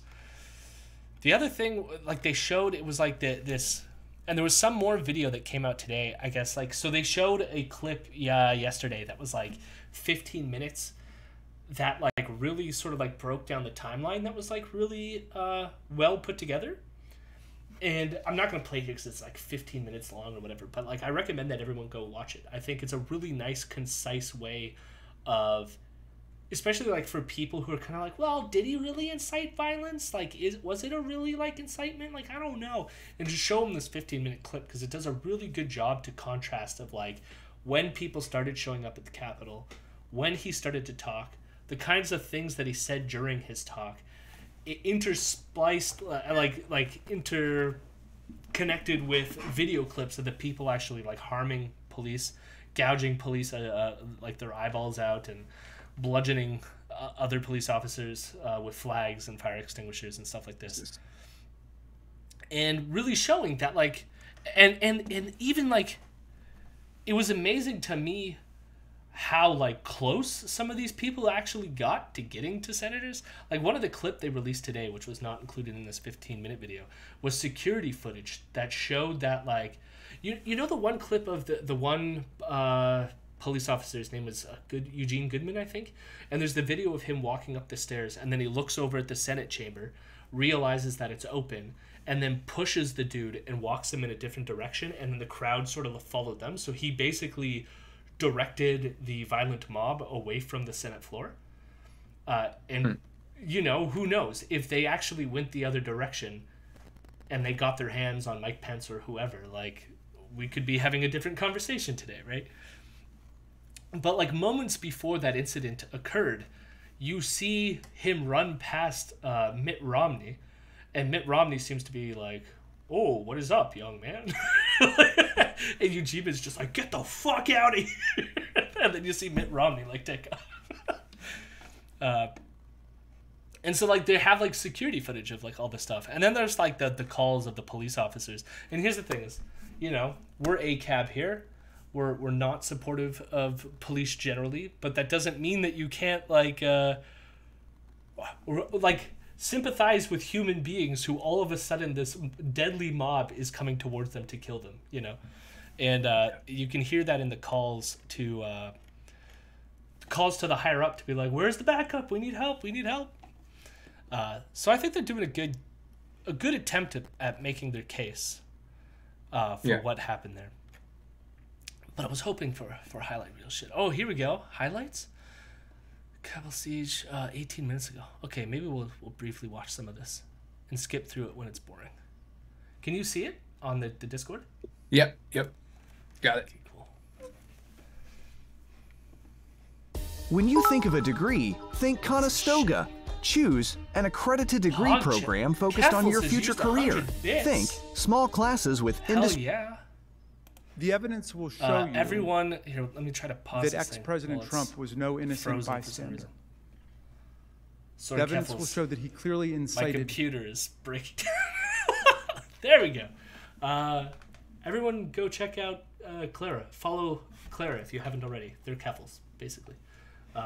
She's awesome, and she mostly does gaming streaming, but she also does some more left-wing content. So she's really cool. Go check her out. This quality, what the heck? What quality? I don't. Here's the thing, Keffels. I don't even know. We made it to affiliate status, and I accepted the thing that says I'm now an affiliate. But you keep giving me bits. I don't know what bits are. I don't know what you just did. You've done something, and it has showed up on my thing saying that you gave me something. Don't know what it means. So. And I know I can make emotes now, but I think I'm going to take all day tomorrow and sit down and figure out what the hell it means to be an affiliate. 1 bit equals 1 US. Like 1 US citizen? Do I get a person? I get 1 US. I'm guessing you mean 1 American dollar. Well, that's cool. I don't even know, like, do you cash the bits? I have no fucking clue. I don't know what this stuff is. Yes, 1 Catboy. That's the other thing. Follow Catboy Rancher on Twitter. That's Claire as well. What we're doing right now, Claire, is we're watching highlights from today's impeachment stuff. We just started, so we're gonna check that out. The January 6th insurrection. It will show that Donald Trump surrendered his role as commander-in-chief and became the inciter-in-chief of a dangerous insurrection. And this was, as one of our colleagues put it so cogently on January 6th itself, the greatest betrayal of the presidential oath in the history of the United States. This is, like, that's... The evidence will show you... Not that we have to go into too much detail here, but that's, like, one thing that annoys me about the trials is the, like, pomp and circumstance, or like the way, like, for them to be like, it's the greatest betrayal, and it's like, I don't know, Nixon's Watergate's like, they're not like on par, but like it was still pretty bad. or like Reagan's Iran Contra. Like, presidents before have done also really terrible shit. Not to say what happened on January 6th wasn't terrible. It was, but like, you know. No, I can't say because my phone is poop. I'm over at Alex's. Hope you have a good stream too. Thank you. Enjoy your time with Alex. Say hi to Alex for me, and have fun, Claire. Sad thing is people will forget. Yeah. Well, I mean, the good thing about like this record, Nick, is that I don't know. I thought the videos that they released that got shared on like basically all the mainstream news sources except maybe Fox. I don't know, but I think they were quite compelling. And if you do that, I think that's one of the reasons why they did that during this trial was because they don't want people to forget, and it's a way of sort of like reminding people what happened. You were going to say something a couple seconds ago there, Elron. No. Sorry. I wanted to say goodbye to my friend. People won't forget Trump, though. He's been memed into the history. Yeah, I mean, not only has he been memed into the history books, I don't want to like be too hyperbolic here, but there were like tons of people who I think were traumatized by a lot of the shit that he did. So like that leaves a mark. I feel there's like a sense in which the mere like even the psychic trauma that he created, that is different than the other presidents, right? So even though like Ronald Reagan and George Bush, I think did like way more harm to the world generally, right? But like the psychic trauma that was created to many people within America by the shit that he like keeping them constantly on edge with his tweets and all this, right? I think it leaves a lasting impact in ways that I don't think George Bush did, right? Even though he should have, arguably he should have, right? But it's different when it's felt more personally, I think. That he saw it coming and was not remotely surprised by the violence. And when the violence inexorably and inevitably came as predicted and overran this body, in the House of Representatives with chaos, we will show you that he completely abdicated his duty as Commander-in-Chief to stop the violence and protect the government and protect our officers and protect our people. He violated his oath of office to preserve, protect, and defend the Constitution, the government, and the people of the United States. The evidence will show you that he assembled, inflamed, and incited his followers to descend upon the Capitol to stop the steal, to block Vice President Pence and Congress from finalizing his opponent's election victory over him. It will show that he had been warned that these followers were prepared for a violent attack, targeting us at the Capitol through media reports, law enforcement reports, and even arrests. In short, we will prove that the impeached president was no innocent bystander, whose conduct was totally appropriate and should be a standard for future presidents, but that he incited this attack and he saw it coming. Donald Trump committed a... I mean, that's the case they have to make, right? That it wasn't like these people just spontaneously did this, but that it was like due to his incitement of them is why this happened. Right. Exactly. And I think, like, I will say, like, I mean, again, not to say that I like liberal Dems, right? But you could tell, like, the difference in caliber in the creation of rhetorical arguments. Like, this is way better than, like, some of the QAnon people on the right wing, right? Just, I'm going to lay out my case. He's going to use facts and logic. A massive crime against our Constitution and our people, and the worst violation of the presidential oath of office in the history of the United States of America. For this, he was impeached by the House of Representatives, and he must be convicted by the United States Senate. If anyone ever had a doubt as to his focus that day, it was not to defend us, it was not to console us, it was to praise and sympathize and commiserate with the rampaging mob. It was to continue to act as inciter-in-chief, not commander-in-chief, by telling the mob that their election had been stolen from them. Even then, after that vicious attack, he continued to spread the big lie. And as everyone here knows, Joe Biden won by more than 7 million votes and 306 to 232 in the Electoral College. But Donald Trump refused to accept his loss even after this attack. And he celebrated the people who violently interfered with the peaceful transfer of power for the first time in American history, and did that at his urging. And when he did, in this video, finally tell them to go home in peace, he added this message.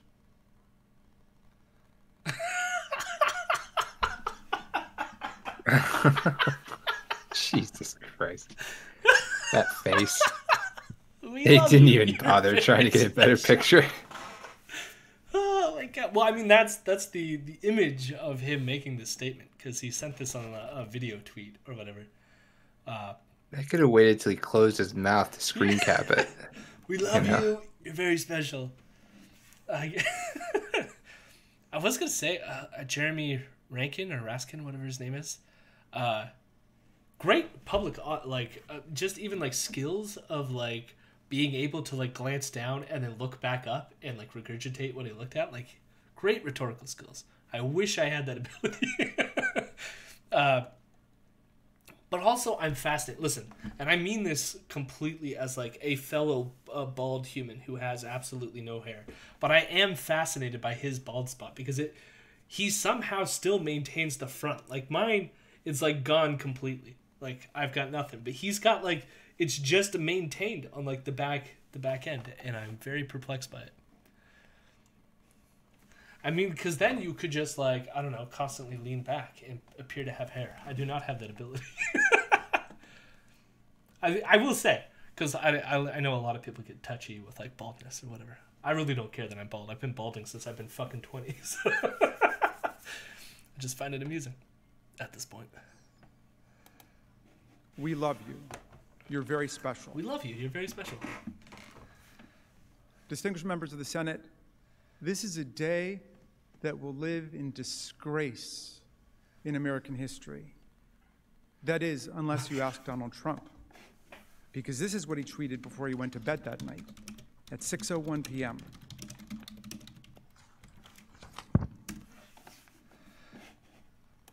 These are the things and events that happen when a sacred landslide election victory is so unceremoniously and viciously stripped away from great patriots who have been badly and unfairly treated for so long. Go home with love and peace. And in peace. Remember this day forever. I mean, like, you can see, like, the argument they're making here is because, like, he sent that video telling them, like, we love you, you're special, and here is, like, you know, we'll remember this forever. Like, it's showing that, like, he's not angry that they did what they did, you know? Which kind of lends to the idea that he incited it, you know? Yeah. I mean, well, he not even really. He incited it. Yeah. He did that. That is a thing he did. I don't know why we have to debate it in court, but it is a thing that happened. Well, I mean, like, they have to make the argument, though. That's the whole point of doing this is what the show is being put on for. Because, like, as sad as it is, not everyone... You would think that everyone would know. Not everyone knows, right? There's going to be that old, you know... What was that dude? Ken Bone? Who just could never decide who to vote for?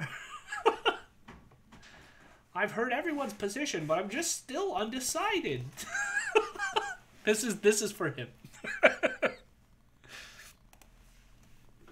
Not consoling the nation, not reassuring everyone that the government was secure, not a single word that entire day condemning the violent insurrection. That's what he says. These are the things and events that happen when a sacred landslide election victory is so unceremoniously and viciously stripped away from great patriots who have been badly and unfairly treated for so long. Go home with love and in peace. Remember this day forever. This was all perfectly natural and foreseeable to Donald Trump. At the beginning of the day, he told you it was coming. At the end of the day, he basically says, I told you this would happen. And then he adds, remember this day forever, but not as a day of disgrace, a day of horror and trauma, as the rest of us remember it, but as a day of celebration, a day of commemoration. And if we let it be, it will be a day of continuation, a call to action, and a rallying cry for the next rounds of insurrectionary justice, because all of this was totally appropriate. Senators, the stakes of this trial could not be more serious. One of our Capitol officers who defended us that day was a longtime veteran of our force, a brave and honorable public servant who spent several hours battling the mob as part of one of those blue lines defending the Capitol in our I thought it was gonna be like one of those brave people who's been on the force for only hours. Oh my God. It was like the way he was wording that. I was like, where are you going with this? It's getting close. Yeah, getting close, man. Now, again, I don't like the flowery language about the police, but he's not just appealing to people like me. So other people will get freaked out about that. Where I'm like, what do you want this this Democratic representative in a country that primarily supports police to get up there and be like, fuck the police, and then like flip the pedestal? He's trying to appeal to these Republicans who are sitting there going, Blue Lives Matter, but bludgeoning them with fire extinguishers to execute Mike Pence? That's cool. Engouging. I don't know if you knew this. One of the police officers might lose their sight because the protesters gouged his eyes out. No, I didn't know that. Jesus Christ. Yeah. Like, not out, but like gouged his eyes. Like, you know, with thumbs in the socket kind of thing. So, you know, pleasant people. democracy. For several hours straight, as the marauders punched and kicked and mauled and spit upon and hit officers with baseball bats and fire extinguishers, cursed the cops, and stormed our Capitol, he defended us and he lived every minute of his oath of office. And afterwards, overwhelmed by emotion, he broke down in the rotunda. And he cried for 15 minutes. And he shouted out, "I got called an N-word 15 times today." And then he recorded, "I sat down with one of my buddies, another black guy, and tears just started streaming down my face. And I said, 'What the F, man? Is this America?'" That's the question before all of you in this trial. He also went on to say, if you finish the rest of this quote, "What the fuck just happened? I'm so sick and tired of this shit." Yep.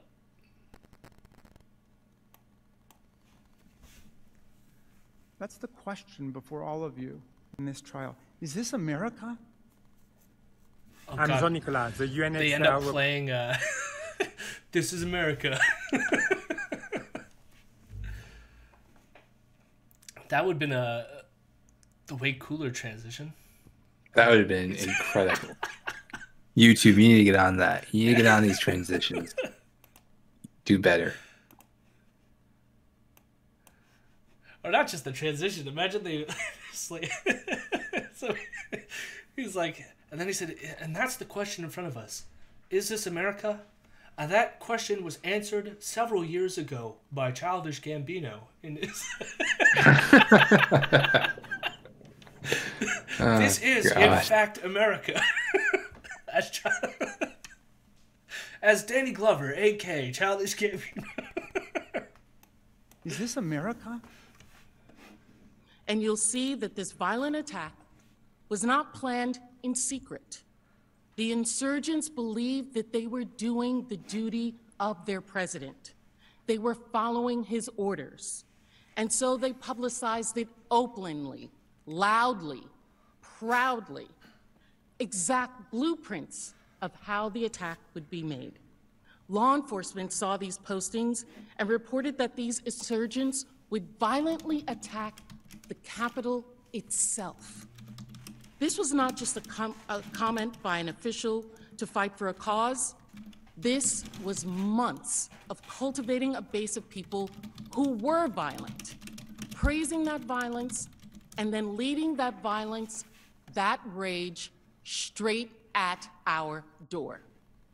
The point is this. I don't even know who this By the person time he called the cavalry of his thousands of supporters on January 6th, and an event he had invited them to, he had every reason to know that they were armed, that they were violent, and that they would actually fight.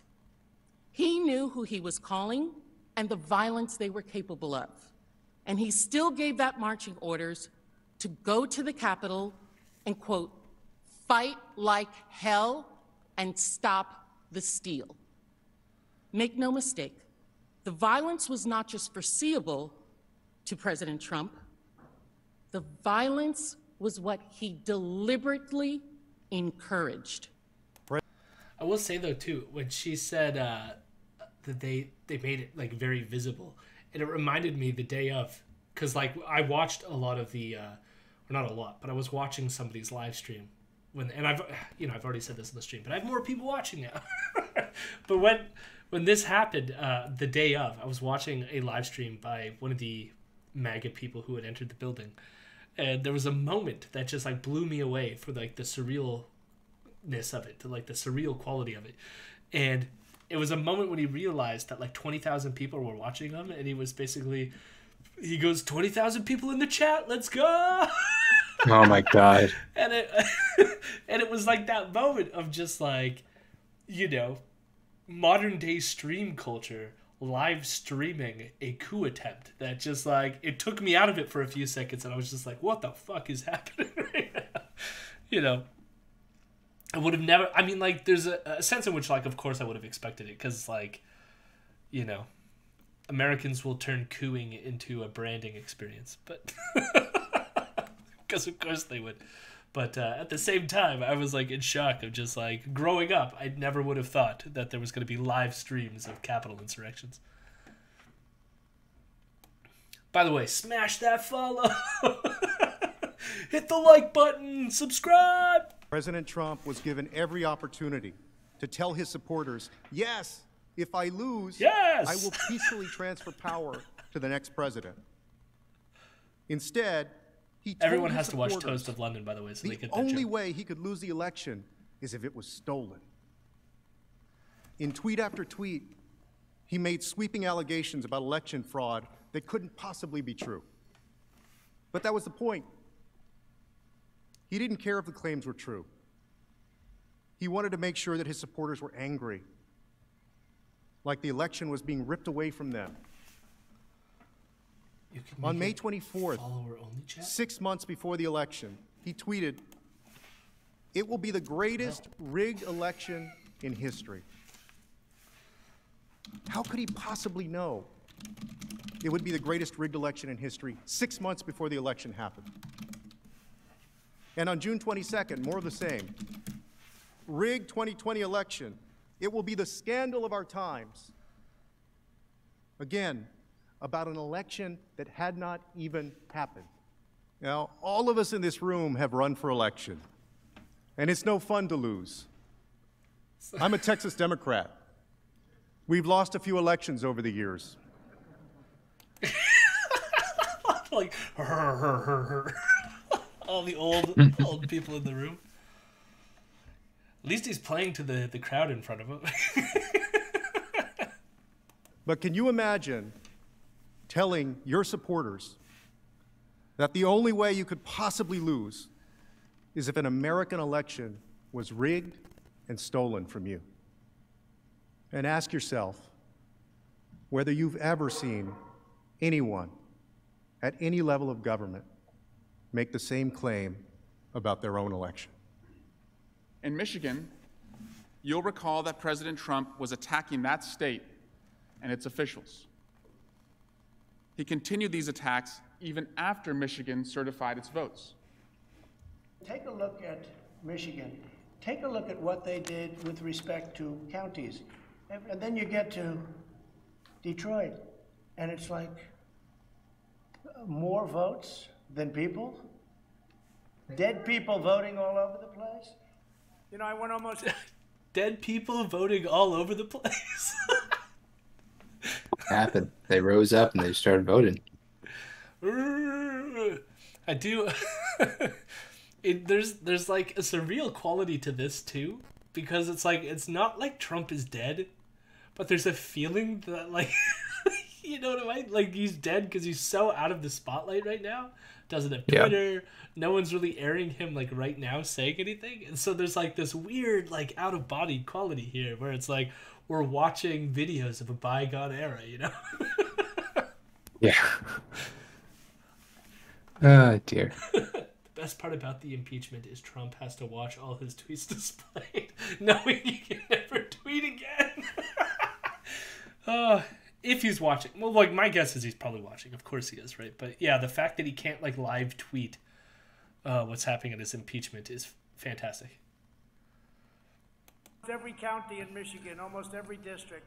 We should have won that state very easily. We have a similar type of governor, I think, but I'll let you know that in about a week. He's literally telling them Rhino. that there were more votes in Detroit than people. You will see. I realize that this is an issue with global news and how they specifically cut that. But it comes across as just like, I'm just going to state this obvious fucking fact and how stupid he sounds. and I don't need to back it up. He literally thought more people voted than were people in the city of Detroit. He's going to be on his burner account called Not Trump. Totally not Trump. Or what was, remember when he pretended to be the person who, like, he called like a bunch of reporters. Oh, fuck. There was a thing where he tried to pretend to be someone. Oh, it was Barron? I think it was Barron. Because then it was, like, funny because it turned out like that's what he named his son after. Yeah. Barron, let me see your phone for a minute. Yeah, I'm pretty sure he pretended it was John Barron. It was something like that. He pretended to be this person and would be like, Trump's awesome. Like, Trump's great. It's like you can tell that it's actually Trump pretending to be this person. That in the months as the president made these statements, people listened. Armed supporters surrounded election officials' homes. The Secretary of State for Georgia got death threats. Officials warned the president that his rhetoric was dangerous and it was going to result in deadly violence. And that's what makes this so different, because when he saw firsthand the violence that his conduct was creating, he didn't stop it. He didn't condemn the violence. He incited it further. And he got more specific. He didn't just tell them to fight like hell. He told them how, where, and when. This isn't just supply. Commercials. So I looked it up. It wasn't John Barron. It was John Miller. Was the pretend Trump. So I don't know where I got that factoid about his son and it being his son, but yeah, it was John Miller. These defendants themselves have told you exactly why they were here. So we got Watkins. We plan on going to D.C. on the 6th, weather permitting. Because weather permitting is when we're going to do the coup. Oh yeah. You gotta make sure it's sunny out. Crowell. What a weird name. No. What's going on the 6th? Watkins. D.C. Trump wants all-bodied patriots to come. And here we got Bruno Cua. President Trump is calling us to fight, and this isn't a joke. This is where and when we make our stand. January 6th, Washington, D.C. Jenna Ryan. I thought I was following my president. I thought I was following what we were called to do. He asked us to fly there. He asked us to be there. So I was doing what he asked us to do. That is, that is pretty straightforward. Yeah, it's honest. Super honest. Our president wants us here. We wait and take orders from our president. That as well. These are apparently people who were at the siege. You'll see this in the trial. That in the halls of the Capitol, on social media, in news interviews, and in charging documents, they confirm they were following the president's orders. You can see some of the statements on that screen. One who said, Trump wants all able-bodied patriots. Another, that President Trump is calling us to fight. This isn't a joke. Another one, I thought I was following my president. I thought I was following what we were called to do. Our president wants us here. We wait and take orders from the president. He made them believe over many weeks that the election was stolen and they were following his command to take back their country. At 12. So I was informed by Siegelbaum, and I did double check it. He did use a John Barron. So it says Trump used the pseudonym John Barron, sometimes John Barron, throughout the 1980s. with its earliest known usage in 1980 and its last acknowledgement in 1990. According to the Washington Post, the name was a go-to alias when Trump was under scrutiny, in need of a tough frontman, or otherwise wanting to convey a message without attaching his own name to it. Barron would be introduced as a spokesperson for Trump. And a little weird that he ended up naming his son Barron. Interesting.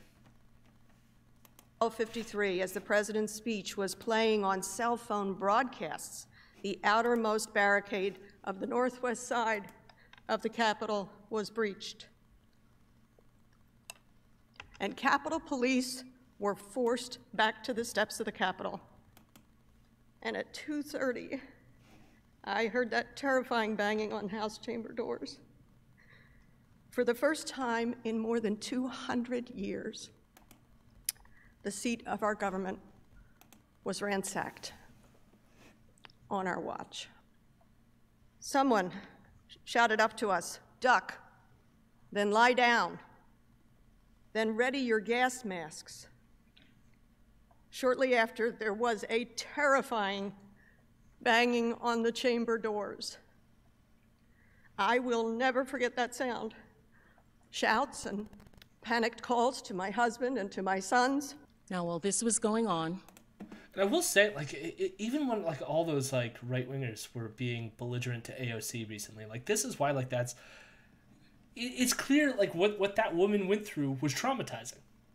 Like not just AOC, like this person here, just for the simple fact of like even if you can look in retrospect and say none of them died, I mean like still you have to get through the fact that like police officers were bludgeoned to death on like these people, and they marched and trampled over their own. Some woman who was flying a "Don't Tread on Me" flag got trampled to death. They went through all this to get in. You don't think that they were going to harm these people? They didn't have the intent to harm these people?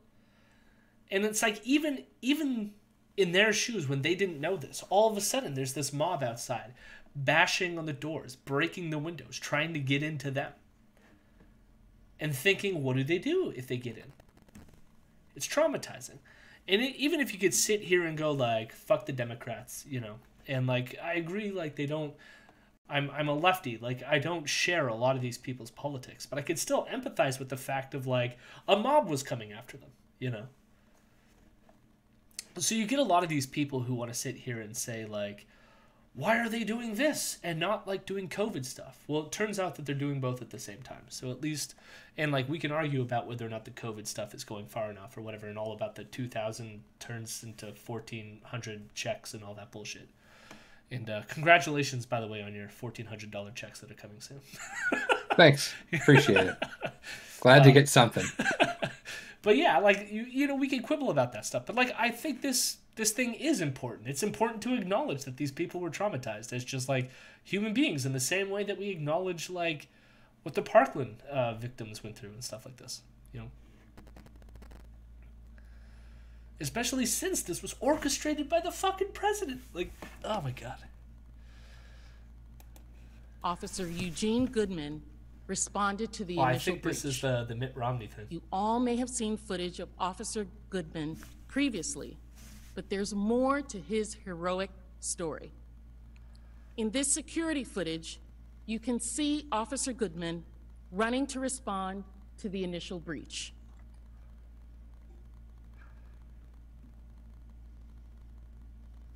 Officer Goodman passes Senator Mitt Romney and directs him to turn around in order to get to safety. On the first floor, just beneath them, the mob had already started to search for the Senate chamber. Officer Goodman made his way down to the first floor, where he encountered the same insurrectionists we just saw watch breach the Capitol. In this video, we can see the rioters surge toward Officer Goodman. Recall that the rioters are in red and Officer Goodman in this model is in blue. Watch Officer Goodman, who backs up the stairs.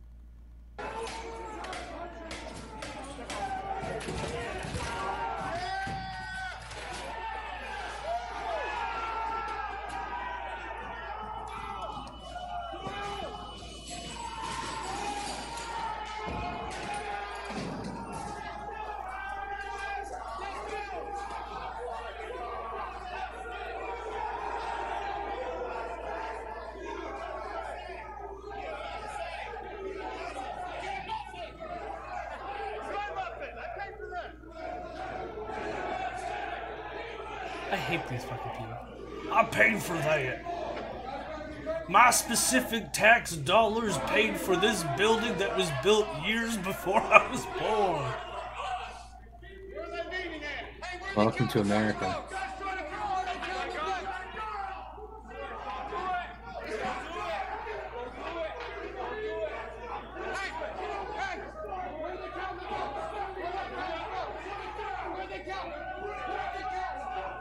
If this guy, like, Jesus Christ.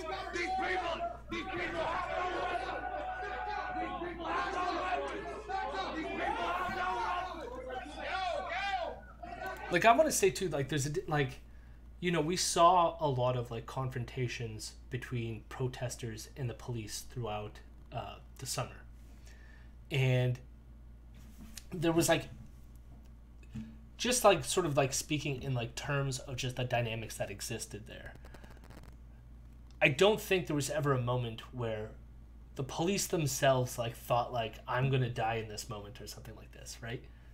But like, yeah, there's something about just like this black police officer who has to know, like, this person probably is not ignorant about the history of America and probably not ignorant about the makeup of this mob, and is standing there staring down this like Confederate flag waving mob and just like, Jesus Christ. That's all I gotta say. Like, that's fucking intense.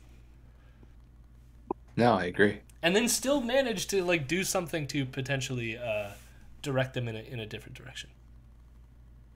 These people have no weapons. We have no fucking weapons.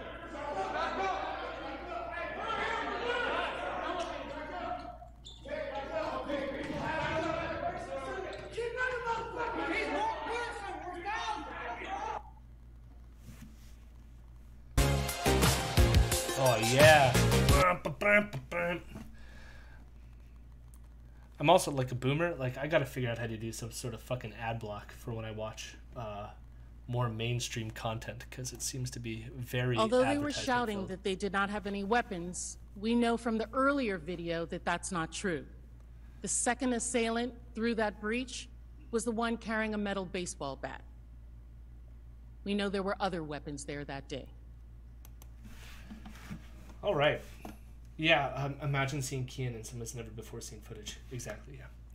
I still have to say, they paid Kian to go there. He flew to the insurrection. He bragged on Twitter that he took selfies with the people as they were getting tear gassed. He was in that crowd. What did you do, Kian? I want to know. I want to know. I don't think we're ever going to know. They let him back into the country, you know. Anyways, we are done. I've streamed for 2 hours. I'm probably going to, maybe I should like flip a coin to decide whether I'm going to raid Famous Horse or Bad Praxis. Or I'll just do Bad Praxis, because I did Famous Horse like a ton in a row, and so I think it's nice to raid Bad Practice. What the fuck are these things? What the fuck are what things?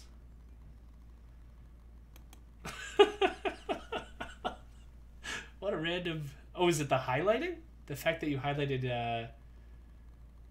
Oh, yeah, because there's stream points. So I guess now that I'm an affiliate, you get stream points. I gotta learn all this stuff, and then I can educate my fan base. Oh, I'm such a boomer. Thanks. This was a lovely stream, though. I've enjoyed myself.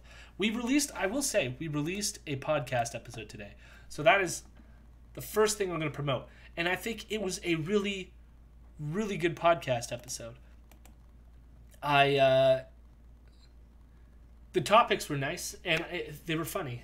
I think, well, like, elements of it were funny. I thought me and Caitlin had a great time making it. And so I encourage everyone to go check out the podcast. And plus the title name. The title name is fucking amazing. I love my title names, but Rebels, Spies, and Proud Guys. I love a title that rhymes. It's good. It's a good title. I like it. But please go check it out. I thought it was an awesome episode. I love now. We have 69 episodes. Look at that. for a limited time only, 69 episodes. Nice. So please go check that out, and I'll throw that in the thing. But then also, please consider donating to us on Patreon, patreon.com/Imperial News. It helps us create better stuff. I mean, eventually I will get maybe later. Get out of here. Eventually, we will get better equipment, and I'll be able to... Because right now I can't stream games because my computer sucks. You saw earlier in the stream, for those who hung around, like when Clara was sending me bits, the video took a while to expand because I think like I'm using too much of my computer resources just to do what I'm doing right now. Which, watching videos and streaming, it shouldn't be that complicated, but my computer is, taking a shit. So eventually we'll improve everything, but that'll be a faster process if you consider donating to our podcast. And we will be forever grateful. And spread the word, please. Follow if you haven't followed already, and let people know what we do, and if you like it, and encourage them to come watch. And we can build our community. And I like having a community. In fact, I'm going to send you to people who I would consider part of my community in the left-wing streaming community, and that is Bad Praxis. They just do political content, kind of like what I do, but I'm more focused on the Rebel. But they do just a general politics. I think they're based out of America too, if I'm not mistaken. Good night, Seagull Thank you for showing up. Enjoy Bad Praxis if you are gonna go. And Elron, do you have any closing thoughts for the crowd? Good night, Nick. Don't do coups, everyone. Bad idea. Don't do it. That's me. I agree. It's me out. Well, until we can do a leftist coup, enjoy Bad Praxis. Goodbye.